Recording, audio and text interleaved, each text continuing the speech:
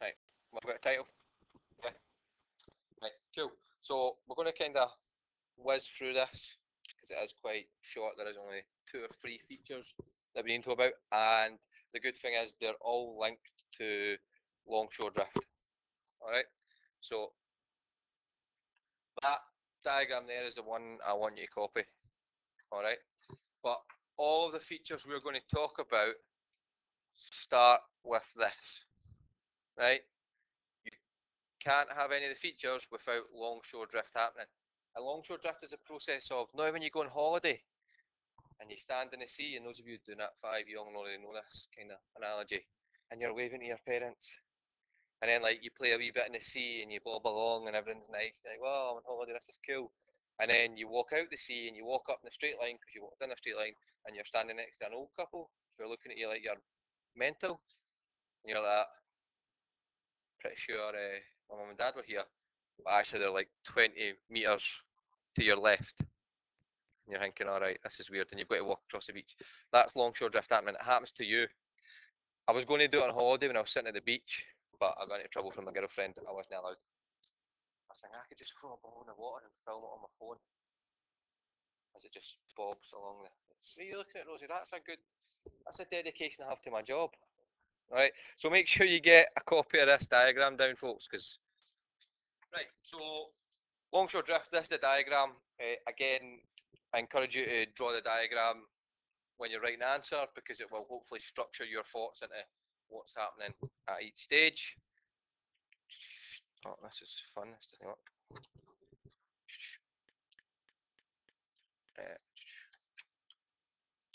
There we go. There is the paragraph that follows it. So that is almost like for every feature I'm going to message. There you go, the blind copiers. Nice, I like it. This is a kind of paragraph or a version of this paragraph that is going to form almost an introduction to every feature we're going to talk about this afternoon. Alright, there's going to be 3, but they all start with this process. Alright, so longshore drift is the movement of sand and silt along the coast by the waves in the direction of the prevailing wind. Right, that's key, mention the prevailing wind, and we're going to be able to add a wee bit more to this when we discuss atmosphere a bit later in the year. Alright, so that's where you get 1 mark explaining what longshore drift is. It is the movement of sand and silt along the beach. Alright, I'll show you a really good picture of it, of the kind of effects of it. In the UK, this is from the southwest as a result of the northeast trade winds. The northeast trade winds are what we're going to discuss when we discuss the atmosphere unit. Alright, and why they're called the northeast trade winds and why they blow that way and why they give us the prevailing wind. Alright, but for today's purpose, trust me, that's why it is. Yeah. As a swash moves onto the beach, it does so at an angle of 45 degrees due to wave refraction. Wave refraction, we're coming to that. We've seen wave refraction happening in formation of headlands and bays. It's crazy how this all links together, Mental. And is moved off the beach at right angles of 90 degrees as backwash due to gravity. So it comes on the beach at 45 degrees angles, and then it goes off the beach almost at a straight line at 90 degrees angles. So you can actually add in the kind of information to your diagram if you so wish. After repeated moves, the particle is transported along the coastline, so it starts at point A and ends up at point B. Nothing will stop that, right, until something is put in its way. Alright. When the sand reaches an area of slow moving water, e.g. a bay, it is not deposited on the beach, but under the water. Right?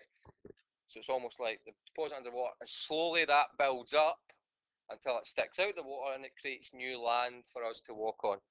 Alright? And I'll show you what that feature's called. Alright? Creating features such as sandbars, sand spits, and tombolos, and that is the 3 features that we're going to focus on today. Sandbars, sand spits, and tombolos, and they all start and they're all formed due to this process of longshore drift. That's why it is so important.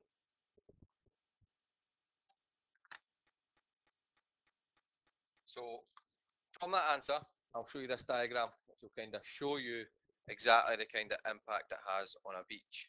Alright, so longshore drift is happening here, as the arrows kind of show you, 45 degrees. It's happening in this direction. The best one to look at is the kind of third section along. You see how at the far end there's a lot more sand than at the kind of closer end of these bits of wood. So you can see that is happening. And what would happen is if these bits of wood called groins weren't here, that whole beach from here would kind of shift and then eventually disappear. It's running. It's not pooing, it's just running. Although it wouldn't surprise me either way. Right? But yeah, you can see the kind of, that is evidence that longshore drift happens. The sand from there is moved over to there. And if it wasn't for this bit of wood, this structure called a groin, that sand would eventually move all the way around the bay there. Alright, can we see that? That kind of put into perspective what we're talking about. A lot of beaches actually do disappear because of longshore drift. There's a lot of human interference of adding sand that they've bought from other countries onto it, or putting in groins to try and stop the beaches disappearing. Doesn't quite look as good as the beaches you get on holiday because they're big wooden bits, but there'd be no beach here at all if they didn't exist. Alright, so depositional features there. A sand spit, you don't need to take this just now folks, alright? It's joined to the mainland at one end and juts out into the sea. Alright, an example in Dorset is sandbanks. We're going to come on to like adding this into our answer in a sec. If the sand spit extends into fast flowing water, so if it extends like into a river where the water is flowing out to sea, it'll be kind of washed away or it will change direction. And that's what we call a hooked sand spit, alright, because it actually hooks round, and I'll show you a couple of examples of them. It can also change direction because of a change in the prevailing wind. The second most common wind, yeah, comes from the southeast. So it can, instead of going that way, it can kind of hook round that way, depending on the wave direction and so on. Alright, so a few things influence it.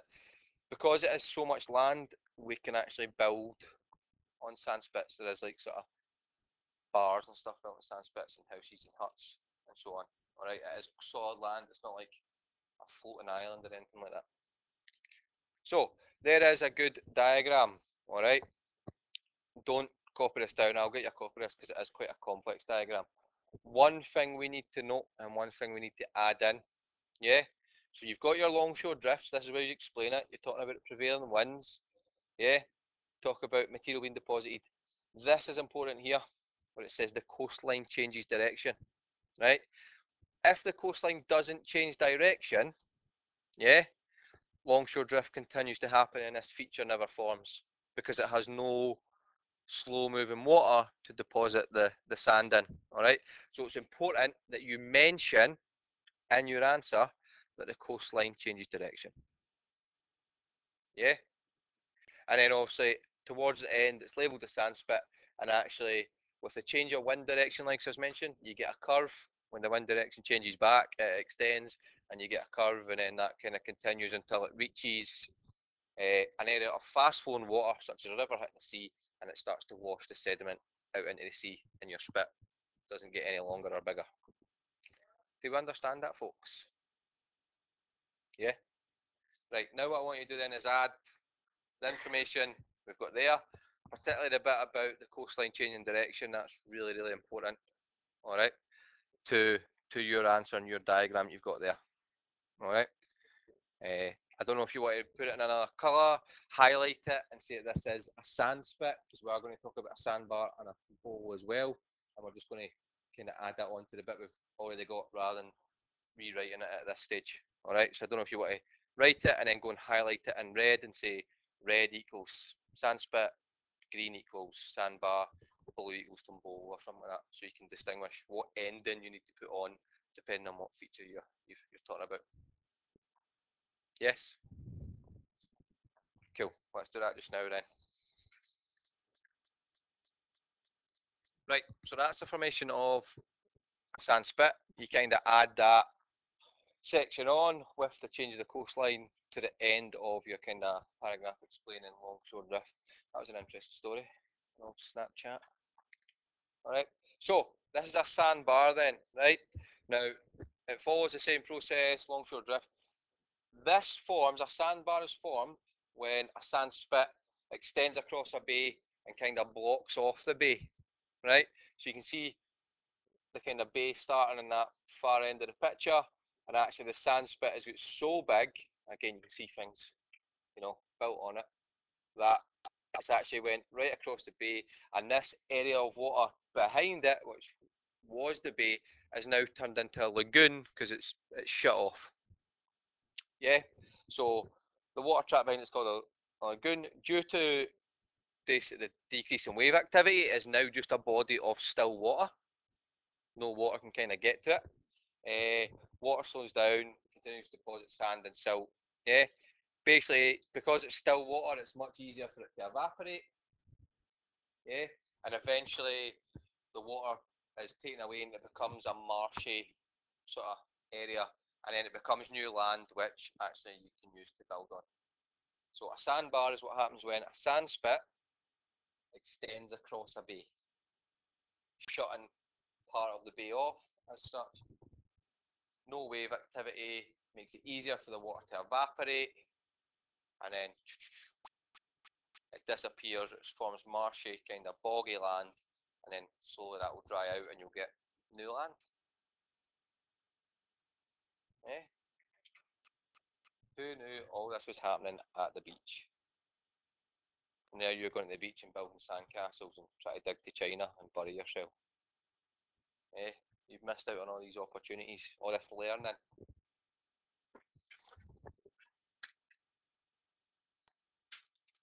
Right, so the last feature we're going to look at then. What are you asking, Rosie? Yeah, no, that's specific to the picture. But again, it's an example you can use if you want to at the end of it to say that a named example is this or this. But that is specific to that picture. That picture is Chesil Beach, and the lagoon is called the Fleet. All right, but we'll come back to that in a wee second. Just the next one is very, very short. So a tombolo then, right? So if a sand spit that extends out into the sea or into a bay and it connects to an island and creates a pathway to then walk on the island, it then becomes a tombolo. Alright, it is literally that sentence. Right? So if it extends out and it actually reaches an island and creates like a pathway to the island, it's called a tombolo. You could kind of walk along there thinking like you're Moses or something, eh? So I mean, that's a wee link to our MPS for those that do that. You know, Moses, parting of the sea. That cool. Just me then.